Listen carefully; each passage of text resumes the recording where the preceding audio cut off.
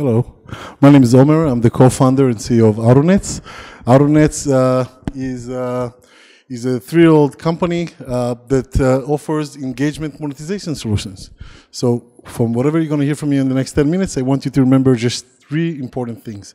Outernets would help impact your customer journey and experience using data, interaction, and gamification. Through engagement, we help you sell 24/7 to your customers. So we get you more traffic to your store, both online and offline, kind of like an offline to online system, an omnichannel platform. And third, using our system, storefronts will now work. All right. If I don't do that, he does these weird gestures to me. Storefront would work 24/7, just like your website. So I'm going to start with maybe a few user stories just to kind of illustrate some of our features and capabilities. And the first one is about using facial expressions and emotion as triggers. So imagine you walking by a storefront that noticed that you're there, and it prompts you to smile to try on a new dress or a new outfit. And when you smile, you see yourself life-sized on the storefront window wearing that new outfit. Ooh, that's a good one. We use AI to offer personalization and contextualization in the physical space. And notice that this kind of weird example, my camera is right here. So it's not really set out properly, but I would go back here. All right, I'll try to stay in one place. We use AI to understand in real time who's looking at our displays and how to show them relevant content. So imagine I'm passing by Walgreens and the video ad on the store changes to men's razors. And if, I don't know, if Alexandra here will walk by, she might see women's razors or makeup, but it goes even further than that. We can be really, really flexible. So is that, okay, I'll try to remember that. Using AI and using contextualization help us more than just show, men's razors or women's razors. Maybe if I'm going with my wife, I would see a buy one get one special, or if I'm within my entire family, it would be a discount on a family pack. You can be really spontaneous in what kind of content and what kind of experience you offer customers in the physical space using this technology. Lastly, gamification. So we use gamification for a lot of things. One is to initiate engagement, right? If someone passed by the display or our storefront and they don't pay attention, maybe we'll have this personification of the brand knocking on the glass, calling them up and to pay attention. But really the engagement aspect is to create a conversation with people. So imagine you walking by a jewelry store. The first store that we've done was a diamond shop. Imagine you passing by a jewelry store and you see yourself in life size in the window and there's a rain of wedding rings falling on your head and it bounces off of your body. Just by engaging this storefront, you become a brand ambassador. You become a performer for that brand. So I'm going to try and do the same just by engaging this display here and, right? Done. To move on to the next. So who are we? We are, as I said, 3-year-old company, Israeli founders based in New York with offices in Tel Aviv, in Eastern Europe, and in Manhattan. Our mission is to converge the physical and digital spaces together, and I think I just skipped a few. We want to change the language of marketing, the way the brands communicate with people. Instead of making it more of a monologue, to turn it into a dialogue, into a conversation. We understand who is talking to us. We can respond to him in a smart way. We understand how they feel about what we just said. We can change the message and respond. And how does this work? Well, it's actually pretty simple. Just a camera and a computer. The camera is the input. It helps us understand the user interactions, to understand the user sentiments, their demographics, their interests, their dwell time, and a lot of different metrics. And according to that, we respond. We started by digitizing storefronts. We had a really, thank you, we had a cool material similar to that helped us to turn on the glass to activate into a screen. But since then, we are proud to say that we are completely display agnostic. We are now can activate shelf displays in supermarkets, ceiling displays, video wall TVs, or even giant LED screens within that space. So I said that we use a camera in the public space. I said that, right? Having said that, we don't use, we are privacy compliant. We care about your privacy. We don't record any videos. We don't take any pictures. We don't stream anything to the cloud. We analyze everything in real time. We aggregate the data back to the cloud so you can learn from it afterwards, but we also use it to show the right content to the right person. We have a really cool centralized CMS that allows you to manage all of your systems, all of your content. Any content that you can dream of can work on this system. Think about the only difference in our interface between your mobile experiences or your web. Well, one of the big differences is the interface. Instead of a keyboard and a mouse, we use your whole body, your facial expressions, your demographics. You can high five a virtual salesperson, or you can engage people physically, which I think is a lot more memorable, easy to remember. So maybe just to highlight some of the value proposition to you. Detail analytics, so we understand everything, not just about the performance of the location, but also on the performance of an experience. So maybe you had this idea in your mind that this particular message is going to resonate a lot for 20 to 30-year-old kids, and then you realize, these people really ignore it, but the 40 plus are really responding well to this. Maybe you're Victoria's Secret and your customers are women, but only men drool over your content, and you realize, oh, I'm kind of hitting the wrong demographics with that particular content. We are extremely accurate in the way that we report on intent. So mostly online engagement would be if someone looked at the content for 3 seconds and up. We actually report intentional interaction. If we ask you to smile to learn more, or if we ask you to high five a virtual salesperson, or whatever it is, the action that is required of you, this is an intentional interaction, an intentional communication that you've done with the brand. As I said, drive to engage with gamification. Gamification really just help us turn everything into play, everything into something fun and amusing and conversive, rather than just showing you what to buy, what to think, and what to do. So we put a lot of emphasis on initiate the engagement, but also on really trying to create a conversation. So the outcome of our system can be either educational, we're going to teach you something. It can be maybe transactional, we want to sell you something, or it can be social. Social not just in a sense of sharing something to social media, but social in a sense of maybe getting two strangers communicate to each other. Maybe I'm standing next to this store, and me and a stranger see thought bubbles over our head, creating a banter conversation between us. I think one of the biggest value that brands bring customers is creating opportunities for them, to engage and to meet each other. So it's not necessarily all about the brand, it's a lot about the communication that happens in between.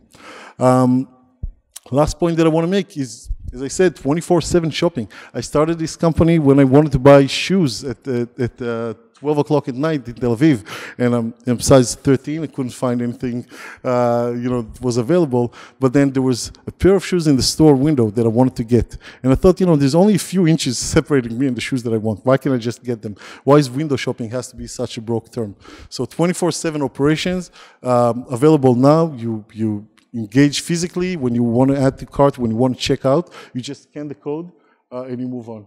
So I see it already went to the first case study with Moet Hennessy. So this is Grand Central, Manhattan. This woman on display asks you to come close and to wave your hand in front of the screen to unwrap a gift and get your discount. We captured over 100,000 emails addresses of passers-by. We successfully ignored anyone under 21. So if you're under 21, she would keep inviting other people and completely ignore you. But you're in the right drinking age, she will encourage you to participate, leave your email, and get your 20% discount on champagne. We had a pretty massive engagement levels over there. This is Kiehl's. Everyone knows Kiehl's. It's one of L'Oreal's brands. I think men's face creams. They had a pop-up on Soho. It's in Soho downtown. They wanted to get people inside the store. They wanted people to engage with the brand, to understand who they are and what they're about. It was a very quick, we only had about 3 days to prepare this experience, and it was very quick photo booth. There was snow sticking to your face, falling on your head. When the display recognized you looking at it, it offered you to scan the code, look up and smile. It sent you your photo from that store with the whole day animation, with the store's address, and when you shared it, Kills Canada gave you a discount, Kills US gave you a thank you. So the brands it's completely up to them. It's an open-end story. They can decide what the outcome would be, even at a global scale. By the way, this had about 4.25% engagement. If you know anything about click-through rates, engagement rates, Facebook has about 1 to 2% engagement, and Google, their visual rich media ads, those gets about 0.3 to 1%. Our average is between 4 to 8%, and we don't have any bots, click farms, or any spam or fraud on our system. This is a vacant store, a vacant real estate property, losing about $120,000 a month on rent, and that was vacant for about 2 years. This is like $2 or $3 million of lost money. What we did there was very simple. We just did an interactive survey. We're asking you what's missing in your neighborhood. What should go into this vacant store? All you did is raise your hand and chose the right what was right to you. We had thousands of people participating. We understood, how to get a better and faster tenant selection, how to prioritize our leads. We generated new leads, and we got the space leased with under 2 months. We repeated it 8 more times with Cushman, and they became our biggest customer. And we just signed our first major commercial agreements with them a couple of months ago.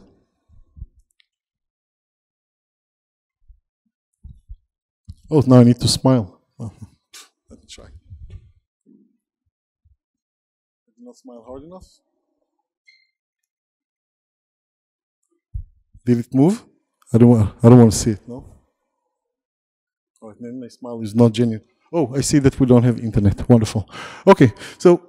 Part of the demo was to smile to move on to the next slide, which would then show you different content based on your demographics, and I would invite you, to come to the stage to show the camera to you. And however, without internet, that thing is not working.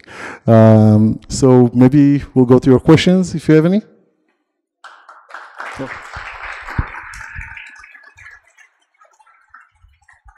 Thank you, Omer. That was fantastic. Questions for Omer? Awesome.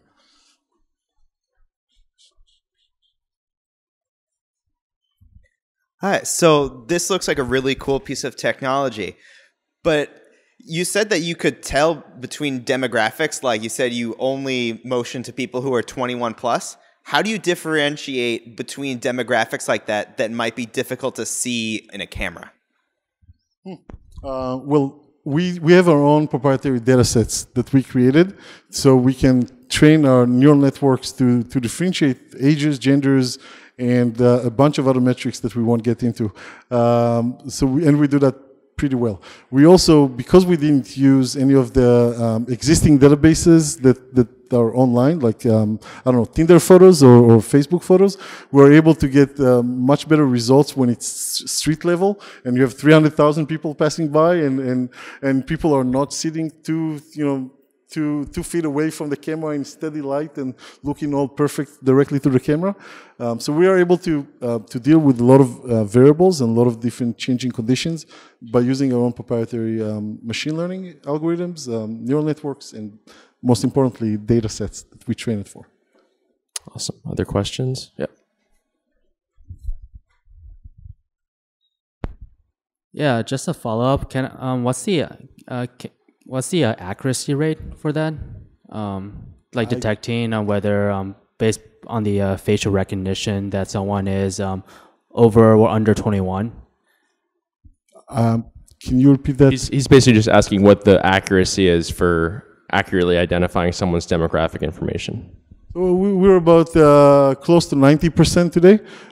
We hope within a year would be closer to 98%. It's just a matter of deployments because our system learns from every node that is added to the system. The more location that we activate, the smarter it gets, kind of like a muscle. Awesome. Yep. I know a lot of people are concerned about privacy nowadays, and you had mentioned that you don't store or stream any photos, which is, I think, the correct choice. But I'm sure people are also concerned about law enforcement and other groups co-opting the technology. How do you prevent against that? So I'll start with that. We are GDPR compliant, the General Data Protection Regulations. We are compliant. We work with Procter & Gamble. We work with Lufthansa. We work with Cushman & Wakefield, companies that would never ever let you get away with any kind of privacy violation. Doing GDPR analysis by Lufthansa, it feels like, you know what, we're recorded, so I'm not going to tell you what it feels like. But you can imagine that it was painful and yeah, wasn't very lubricated. The way that we look at it is we don't allow any access from the web to any of our cameras. So if the FBI want to use it, by the way, I'm not sure why you should be concerned if the FBI or some law enforcement want to use it, but if there's no way today, the way that the system is being designed for people to reach out through the internet to these end devices. It's just not possible. Yeah. We hope we considered it up front. We knew that there's going to be pushback when we put cameras in public spaces, and it wasn't just to give you benefits, right? We want to have the data, but as focused on mostly on marketing and communication, we care less about your private, like your personal name and your picture. We care more about what kind of customer you are. I'm very different than my wife, and she's very, very different than my kids. And if either one of us is engaging any of my customers, right, any of these brands, you want to offer them something they care about. Just think about the first thing that you learned online. Increasing relevancy increases conversion. And we just want to make you, when you walk down the street, we want everything to be interesting and to talk to you. Awesome. Omer, thank you so much for coming here to Hardwired tonight. Thank you.